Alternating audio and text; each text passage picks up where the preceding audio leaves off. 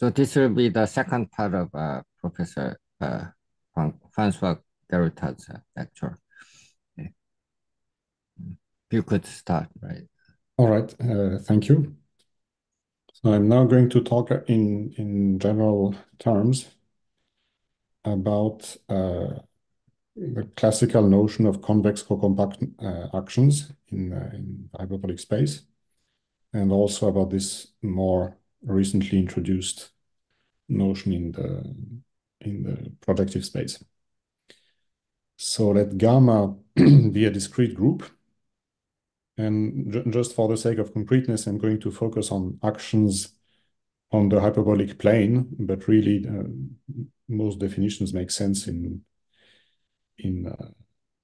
much greater generality.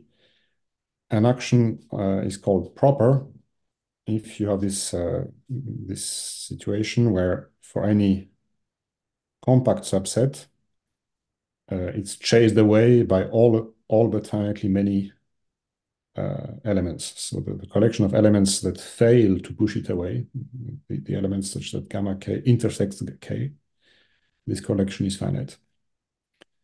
When that happens, you can talk about the quotient H2 mod gamma as a Hausdorff space.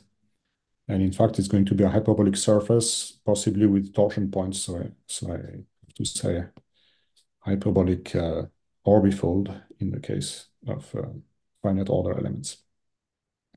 So here are some examples.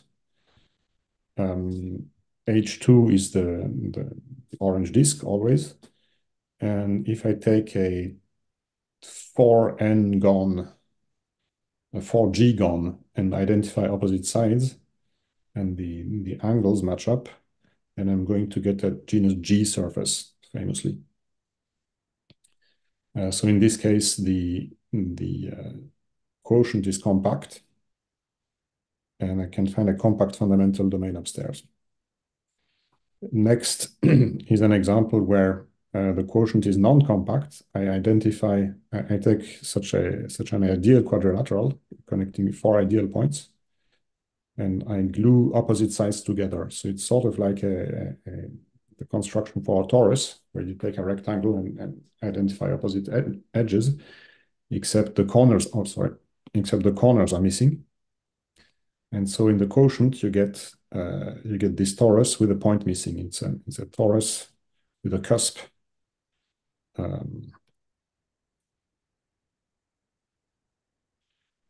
So it's non-compact, right? The diameter of this thing is infinite. You should think of this spike as having infinite length. It has infinite length because it's at infinity in these spikes of the fundamental domain. So here the fundamental domain has finite area. The quotient has finite area, but they are not compact. And third is a situation where I just shifted the lines here a little bit apart from each other. But otherwise I continue to identify opposite edges together by translations. Then what you get in the quotient has these giant funnels, or has one giant funnel, which is in this case, I have to name these elements. If this is A and this is B, then this here is A, B, A bar, B bar, the commutator. So that's a situation where the quotient is non-compact.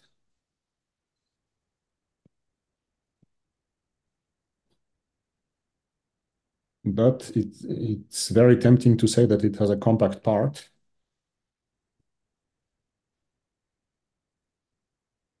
Plus a boring funnel.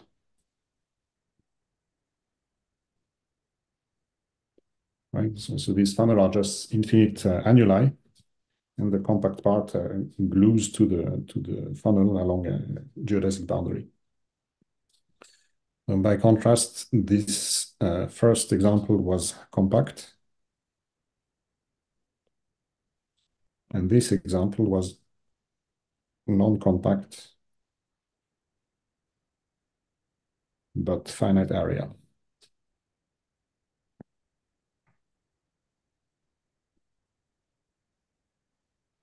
And all of these are examples of proper actions. Now, when you have such a proper action, or any action really in general, but it makes sense. I mean, it's only relevant for proper actions for us. You can talk about the limit set. So what is the limit set? You take any base point in H2, you take its orbit, take the closure of the orbit. So the closure is in H2 union its boundary at infinity. And then you keep only the part that's in the boundary at infinity. So the closure is, I have to put the natural topology on H2 union its boundary at infinity. And this is a closed ball. The action is what you think it is. It just extends the projective action. And that again is a compactification that you can construct quite in general. When you have a delta hyperbolic space, you can glue it to its boundary at infinity and get something compact that it compacts on. So that's fully general, and we can talk about the limit set. Lambda gamma, lambda is for limit. And from this, we can construct the convex hull. So that would be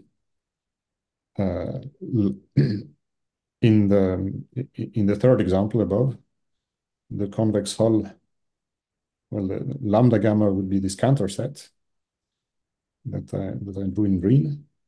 And the convex hull is this infinite polygon.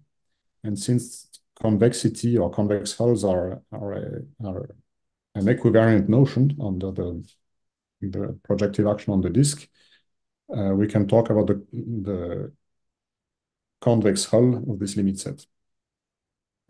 Sorry, we can talk about the quotient of this convex hull. The convex hull is gamma equivariant, so it defines something in the quotient, which we call the convex core. So I draw it with a heart, which stands for core. Convex core of gamma, that's the convex hull C gamma, C modulo the gamma action.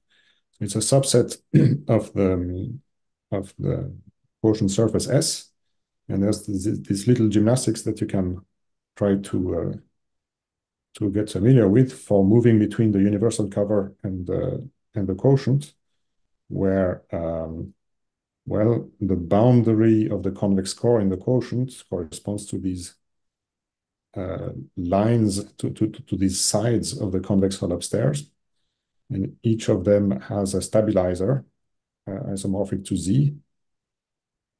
So there's a certain boundary length here that we see in the quotient as the length of this curve. And what else can we say? Well, the convex core is geodesically convex, which is just another way of saying that it lifts to something convex, or of saying that if you take any path between 2 points in the convex core, then you can deform it continuously to a geodesic segment that stays in the convex form. So here are some key properties. The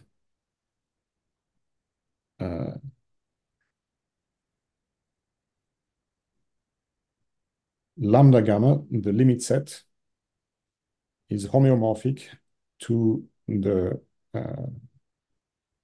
boundary at infinity of the group if, so I should have written this here,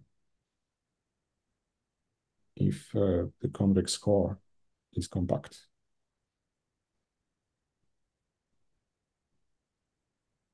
So it's a realization,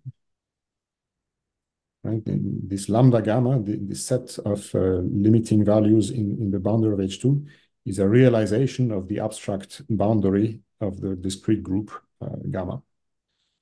Note that for a general representation that's not convex-cocompact. Sorry, did I define convex-cocompact?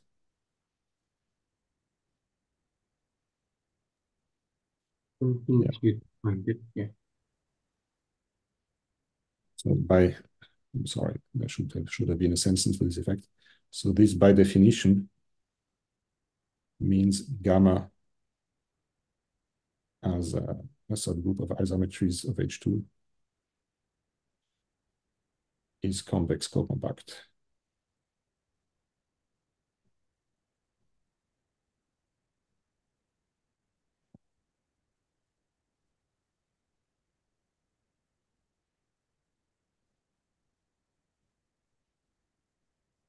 So when it's convex cocompact, you have an embedding of the abstract limit set of the group into the boundary of H2. If you have a general discrete representation, not necessarily convex or compact, then you still have a map from its boundary to the boundary of H2, but it may be non-injective. For example, when you have parabolic elements, like in the cust example that we showed before, then well, what about these parabolic elements? This is this example right here. Well, if you take powers of the commutator A inverse B inverse, then they are going to accumulate to the same point whether you iterate forward or back. So that means that the forward and backward limit points of the commutator map to the same point in the image of H2 in the boundary of H2. So another way you could see the transition, right? You can transition continuously from this convex cocompact situation to the cusp situation. And what happens as you transition is that this limit set that was a Cantor set gets bigger and bigger. Its Hausdorff dimension goes up until these 2 points merge, right? But that's at the same time these 2 points merge. And at the same time, each little open interval gets collapsed to a point, and you have a sort of a continuous transition from the Cantor set to the whole circle. So that's quite striking. And in fact, it's only one of the ways that you can degenerate in the boundary of the convex cocompact representations. It's sort of the simplest, most basic way of degenerating. Right, so gamma plus being the element in the boundary at infinity of gamma. That's the forward limit point of an element gamma. Different from gamma minus, but the action maps them to the same ideal point.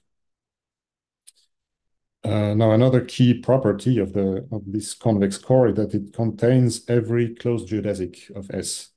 So in a sense, it contains all the dynamics.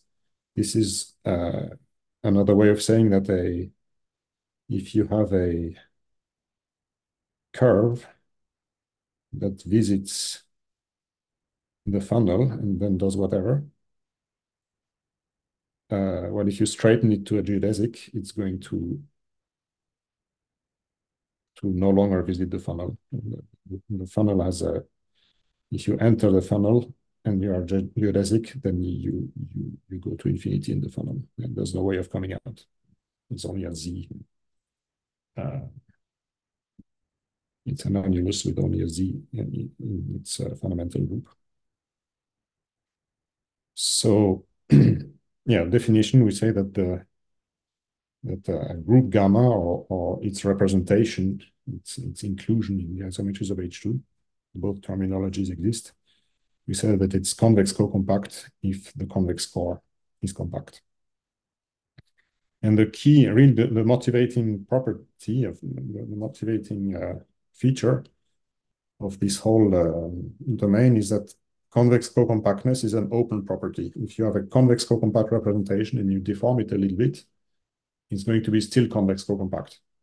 And whenever we try to generalize the convex cocompactness to other contexts, that will always be the main feature that we try to preserve. I'm going to give an idea of how how the proof of this goes. I'm going to prove it in 2 dimensions and then just say a few words about Hn. So the first thing you do is you enlarge the convex core to a surface with polygonal boundary. So the convex core was this thing with a geodesic boundary. You can push out a little bit and make it polygonal, meaning that there are some corners, there are some angles less than pi, and between the corners, your geodesic segments. You can do this at every funnel. Now you have this strictly convex shape. And the key observation is that convexity upstairs is checked just 3 vertices at a time. If you check that this is convex, and the next 3 are convex, and the next 3 are convex, and so on, up to the gamma action, there's only finitely many such consecutive triples, then the whole thing is geodesically convex. So convexity is checked locally between 3 orbits, and there's only a finite number of orbits. So local convexity is preserved under small deformation. And we only need a general principle that if you have something low, if you have a manifold that's locally geodesically convex and complete, then it is in fact convex. So here's the cartoon. You can produce for every small deformation rho prime of rho a simply connected hyperbolic surface with convex boundary and holonomy rho prime. So it's just a deformation. It's a you can triangulate, for example, the interior here in an equivariant fashion. And as you deform a little bit, there's only finitely many triangles to check. And the gluing between them stays isometric, and the angles that they form on the boundary of the region they tile stay convex. So the claim is that this is in fact geodesically convex. It's a thing that embeds in H2 because, well, we can construct a developing map, right, from the simplices of the triangulation to H2, and the only question is whether it's going to fail to be injective, right, to map into its with some overlap. Right, that would be bad, and in fact that can't happen at all because the whole if I take any 2 points in the space and look how they are mapped by the developing map, well, the whole segment in the image of the developing map has to stay in the image of the developing map, and there cannot be if I try to make a path from A to B as short as possible in the image of the developing map, it can never bump into the boundary because that would be a case of local non-convexity. In fact, everything is constantly convex. So the key word, I guess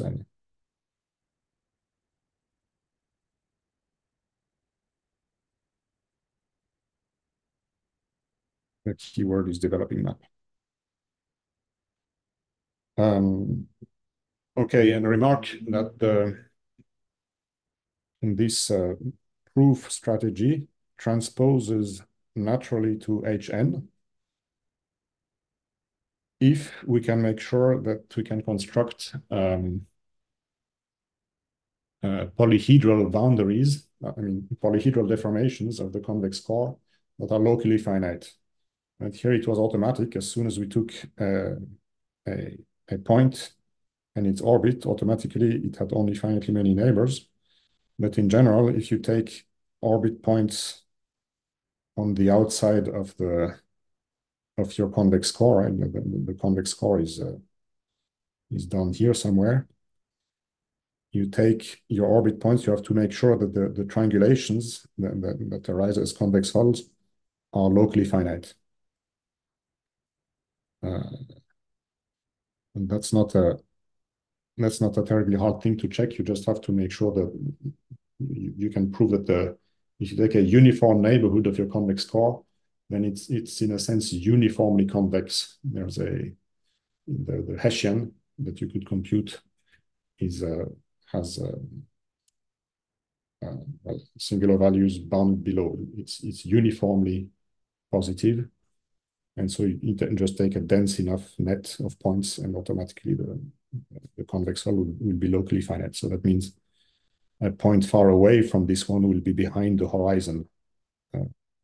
If I stand at this point and my horizon is given by my neighbors, by my combinatorial neighbors, then any point far enough will automatically be behind the horizon.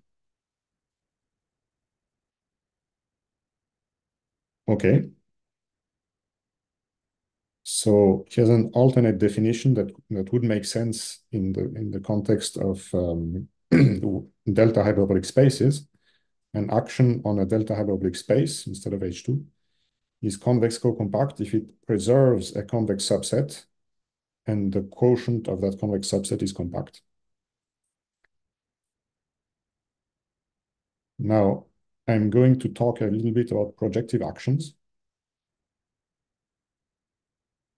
So what is what is the main player from now on is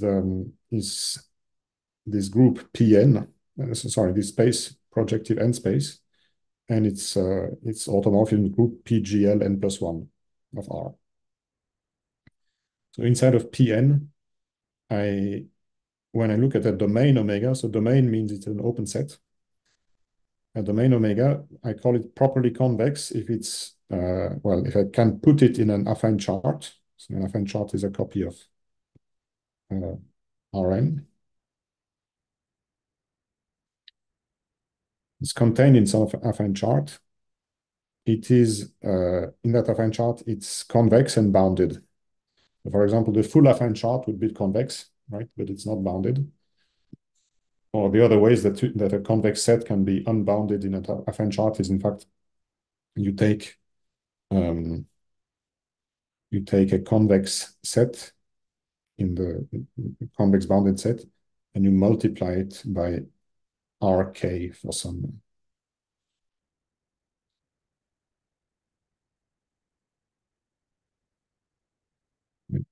Properly convex times Rk is not properly convex, but it's in fact the general shape of non-properly convex objects. They are always properly convex times times some factor, some Rk factor. So here I want to write out. And for an example of a thing that is properly convex, we'll just think of a convex subset of Rn, convex bounded subset of Rn. And we can study the action of the stabilizer G or gamma, I guess I called it G here, of such an omega in PGL n plus 1. So some examples are, well, Hn that we were discussing before is an example of the above, because if you take a ball or an ellipsoid in Rn, then there's a group of projective transformations that preserve it, contained in PGL n plus 1. So that's the so-called projective model of hyperbolic space. And another example, these two are almost the only examples that are easy to describe explicitly. If you take a simplex of maximal dimension in Pn, then its stabilizer has this structure. It's a semi-direct product of permutation matrices and diagonal positive matrices. Here I should say positive matrices. So if you this simplex here is really the projectivization of the positive orthant, the projectivization of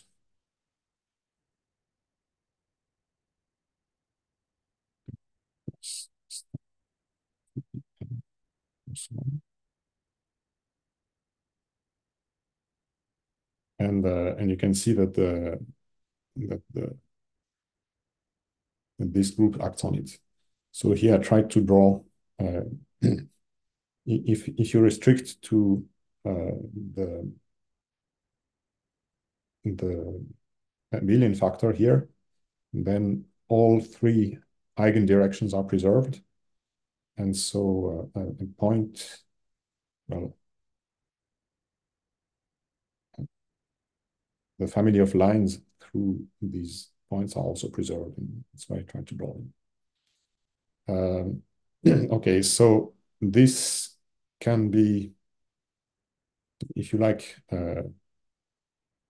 to look at it at things metrically, then just then observe that there is a natural metric on all of these things. Namely, when you have omega and you want to know the distance between 2 points of omega, there is this segment, this straight line through the 2 points, P and Q. It exits omega in 2 points, psi and eta. And you can compute the cross ratio of the 4 points. That's a projectively well-defined quantity. You normalize it in this way so that you have 0, 1, some mystery number, and infinity. And the mystery number, when you take its log, it's essentially the distance that you want. If you put a 1/2 in front, then this will in fact define the unit curvature metric in the case of an ellipsoid domain. Omega is an ellipsoid. You recover Hn in the usual sense. And in the simplex, in this other case where omega is a simplex, what you recover is some form of polyhedral unit ball. You find I can describe it here. It's R2 together with a hexagonal unit ball. All right. So in a sense, it's a very direct and natural generalization of Hn.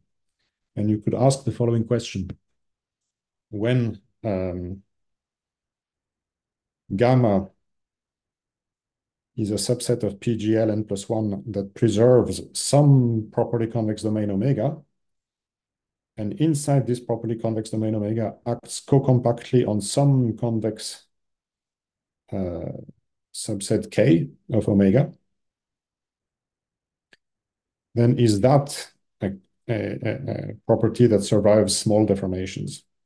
So would that be a good generalization of convex co-compact?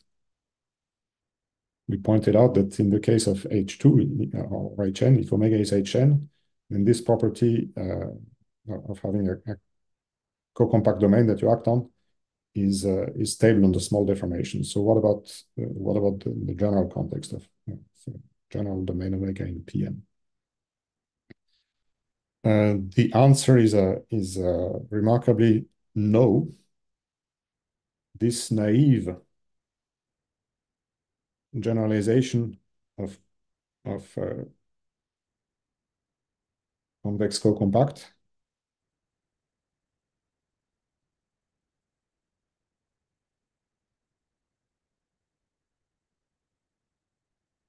is not stable under small deformations. And the counter example is as follows. You consider the group generated by this one matrix, 2, 2, a quarter, powers of this matrix.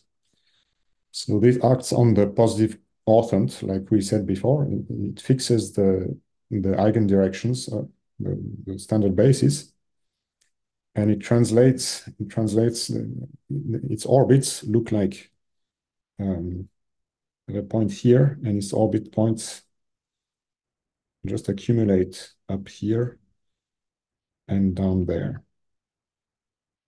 And they stay on a line because the two top eigenvalues are equal. In general, if you have a general, sorry, triangle. Let me draw it here in the example. If you have a generic diagonal matrix acting by A, B, C, then its orbits will look like this. If A, B, C form a geometric sequence, then these points lie on a conic. In general, they lie on some other kind of power curve, but it's not a straight line. It becomes a straight line here exceptionally because we have the same power. And as a result, as a co-compact domain, I can take any cone based on a compact subset of the segment here of the base of omega, right? Because the compact fundamental domain of this action would look like some segment here. So that would be naively convex co-compact in the sense above. We preserve omega and we have a k on which the action is co-compact. However, we can find small deformations that look like, well, that cause the block here, the identity block, to degenerate into a small rotation. Right? So the powers of twice a rotation matrix and a quarter in the bottom entry here. If you look at how these elements act, well, they are going to the orbit of a generic point will accumulate on the whole line through the whole projective line through the first two eigendirections. Right? It will, compared to the original orbit that I took, is going to escape along the line here and then rotate and then be converge more and more to a rotation. And so since the limit set would have to contain a full projective line, it cannot possibly be fit into an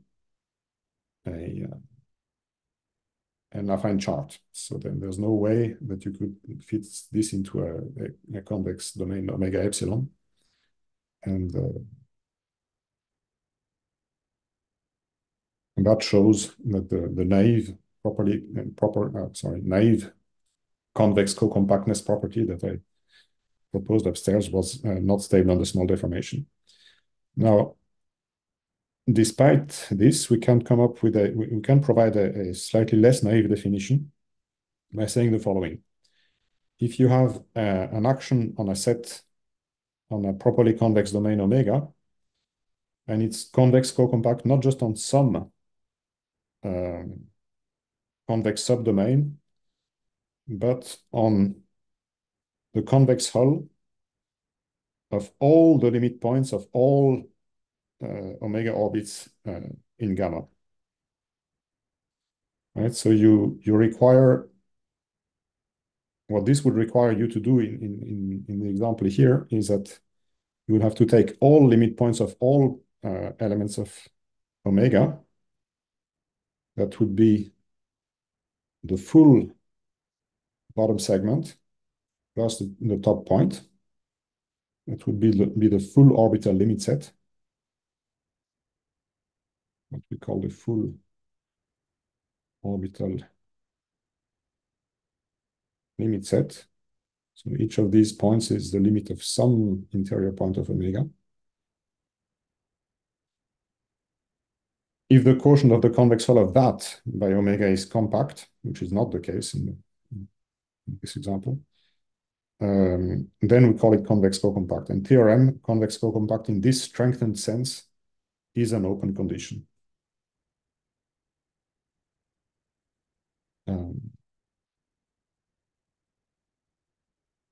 Okay. I am not going to prove the theorem today, but I want to give an idea of some of the tools. It's not illustrated. I have to live draw this. But some of the key tools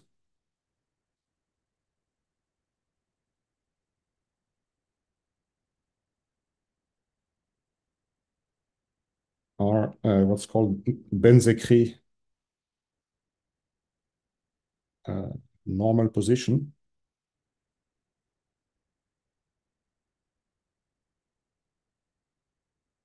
It's a theorem, it's a proposition by Benz-Écrit that says if you take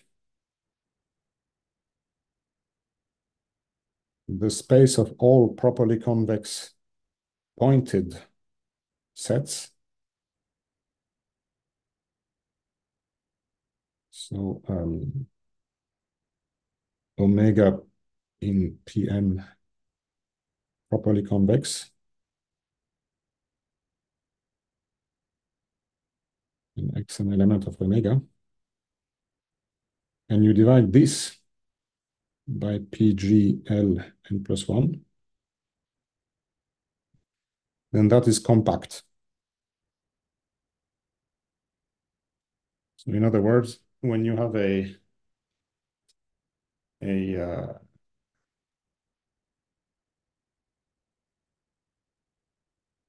when you have omega and maybe it's very deformed and X and maybe it's very close to the boundary, then you can always map it by an element of PGLN, PGL plus 1, sorry, to something that will be, well, I can put it X in the center, and I can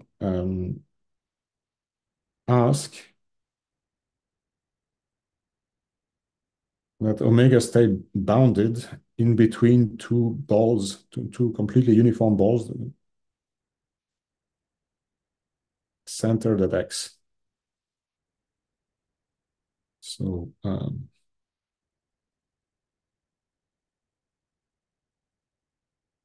the ratio of the radii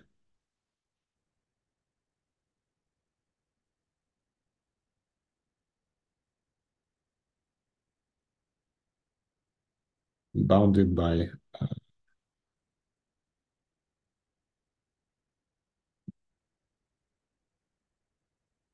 above by a constant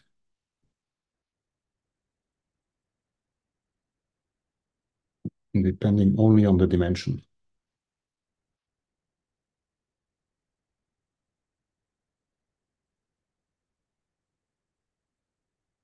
So this allows you to, this is what allows you to sort of treat all sets omega at the same time in a uniform, I mean, when you need quantitative estimates. So that's one key tool. I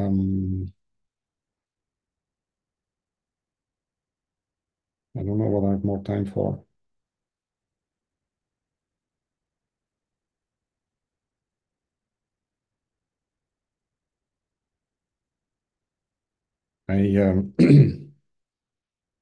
Okay, I'm going to show an example of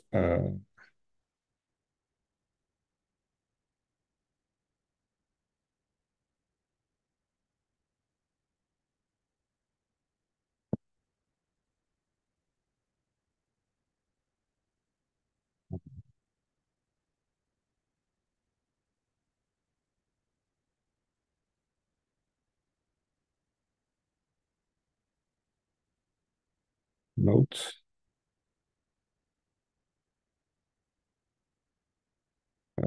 This is a theorem, really.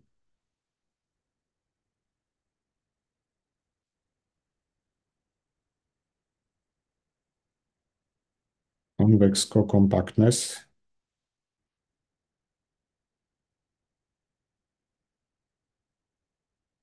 in Pn is stable under taking free products.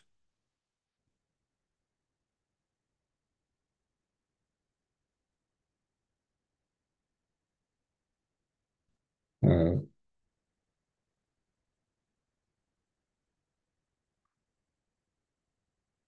so for all gamma gamma prime in PGLN,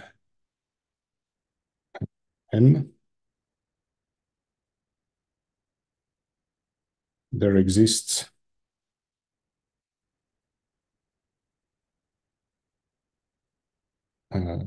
G.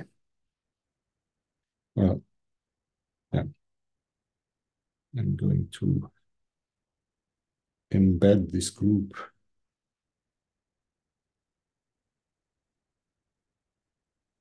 in PGLN plus 1, which is 2, sorry.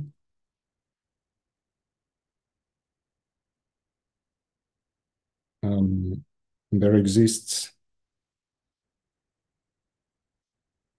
G in PGLN plus 2 such that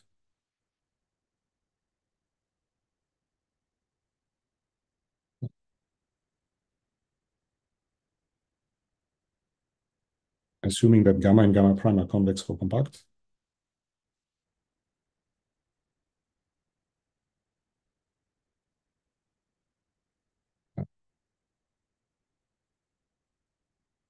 the representation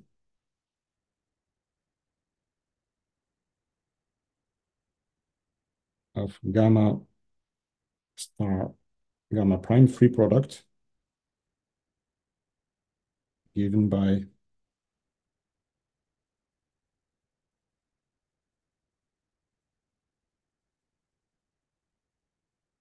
conjugating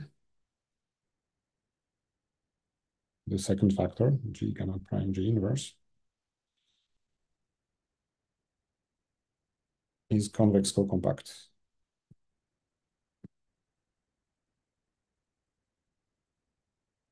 So we we can make this work in the context of projective representations, but I'm only going to show how to do it in H2, just for simplicity. Idea in the context of H2, and maybe gamma equals gamma prime equals Z for at first. Well, you the name that people gave to this is ping pong. You have domain.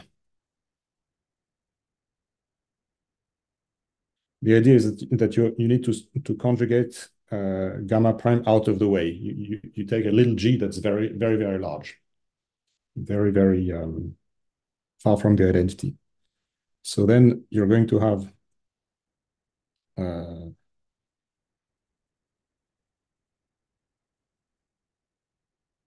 first element gamma,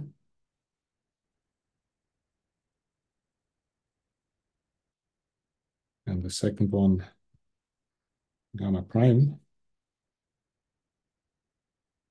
and everything that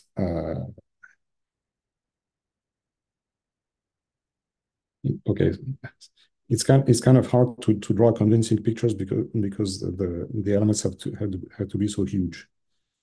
Maybe I'll take an enormous convex domain around the axis of gamma.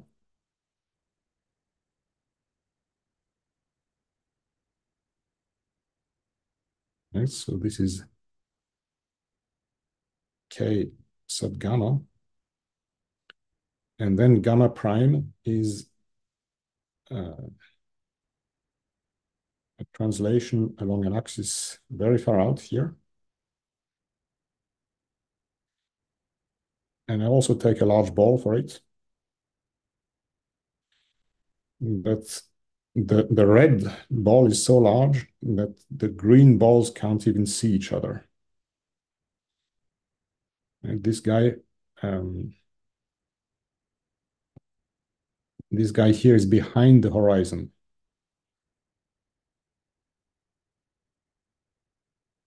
Does that make sense? copies to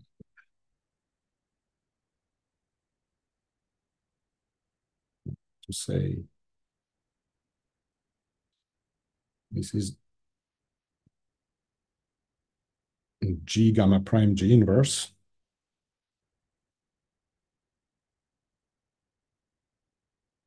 And this is gamma times G gamma prime G inverse, gamma inverse. So where gamma is an element of big gamma. So if these two can't see each other, and the next, and similarly, the two consecutive neighbors of the green domain. Right, here's a green domain. Here's another copy of the green domain. Here's the red domain.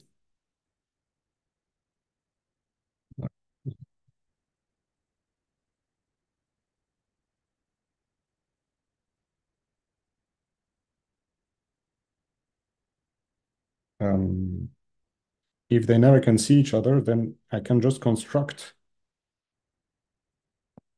a convex domain bounded by pieces or copies of pieces of the convex hull of K gamma and K gamma prime. K gamma prime being right. So piecing together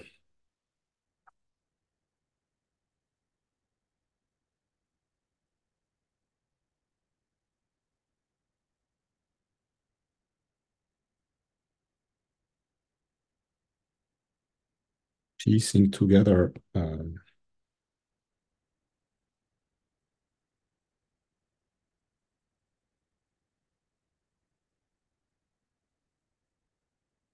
of K gamma prime, and convex hull of K gamma union K gamma prime minus K gamma and K gamma prime.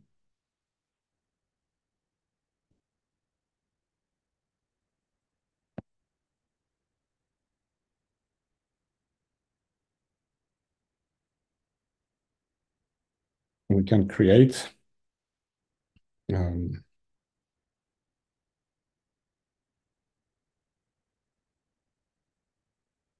tree of convex sets.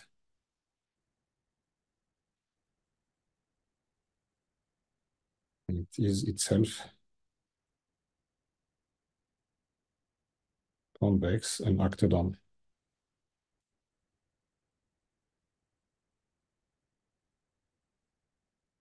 Gamma and gamma prime. I hope this makes sense, and I'm going to stop here for this part. If you have questions, then please feel free. Okay, any questions or comments? So this is sort of a combination theorem, right? And then you can use this to prove the stability. Is it the point here? Right. So this whole tree of convex sets construction is by nature stable under small deformation, because what you have to check is this horizon property that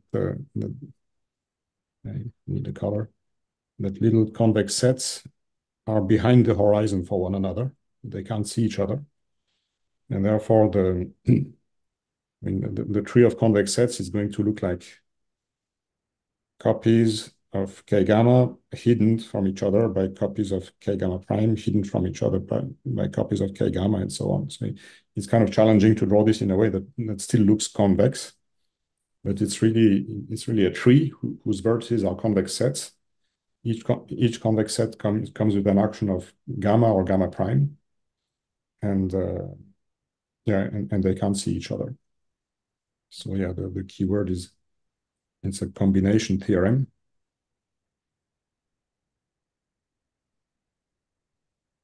So Maskit gave some of the first ones in H2 or in HN, and we can make the same idea work in PN using the notion of convex co-compactness discussed above. Okay, any other questions?